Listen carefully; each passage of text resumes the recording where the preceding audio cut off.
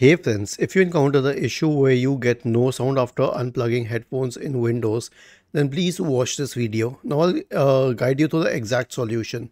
Right click on the start button, select settings from the menu, go to the system tab and select sound. Now you will see multiple devices here. I have headphones, I have speakers, and here's the thing. Ideally, if I plug out my headphones, it will automatically shift to speakers. But if I have set it as the default device and it won't, so you can change it manually. Okay. The next one is to run the playing audio troubleshooter.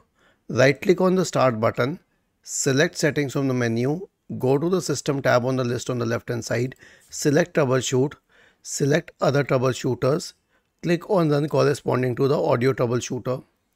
The last solution is to update the audio drivers and reinstall them. Search for Device Manager in the Windows search bar, open Device Manager, expand the list of audio drivers, right click on the first one and update it, right click on the second one and update it, right click on the third one and update it, and actually update all of them. Now, why would you update all of them, not just the one which is problematic? Because all of these drivers and devices are interconnected. Was this helpful? If yes, then please subscribe to the channel. If not, then let us know in the comment section of the video on how we could help you further.